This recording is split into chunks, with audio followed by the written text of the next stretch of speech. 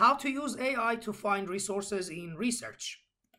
AI is not supposed to do something on your behalf. It will just help you. So use AI as a search engine, not a research engine.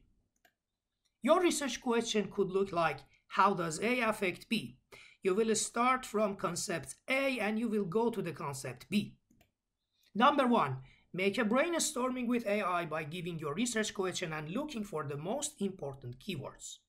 Number 2, put the most important keywords you have found in a logical order and make an axis.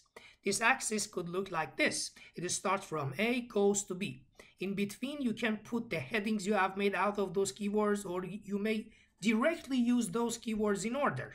This is your estimate pathway. Number 3, take a screenshot out of that pathway, upload it to AI, and ask it to suggest you the most relevant, credible resources. Now the resources are available and you can start your research. Thank you.